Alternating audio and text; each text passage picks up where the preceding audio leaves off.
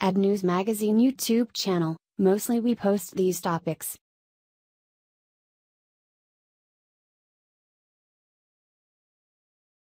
A Thai woman found him in an alley, thinking he was a cat.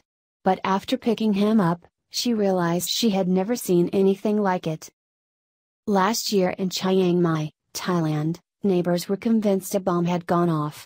Later it was revealed that the loud, thunderous noise had actually been caused by loose wires in the street.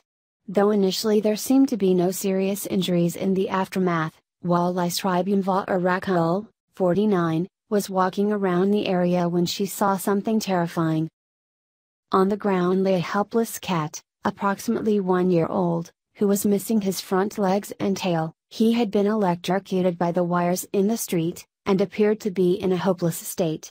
However, Walai was determined not to give up on the little fellow, whom she affectionately named Abel. The woman brought him to her home, and Abel's road to recovery began.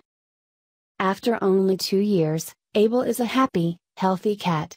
Although at first it was hard for him to move, the care that he received from Walai and her son Copter, 26, only helped to make Abel stronger.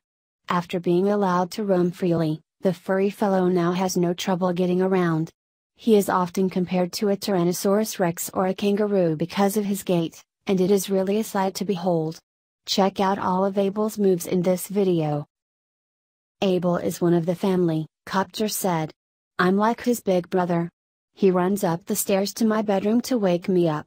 This cat has really lived up to his name, proving that with a little love, life's hurdles can be overcome. Thanks for watching. So let's get started. And subscribe this channel, newsmagazine.com.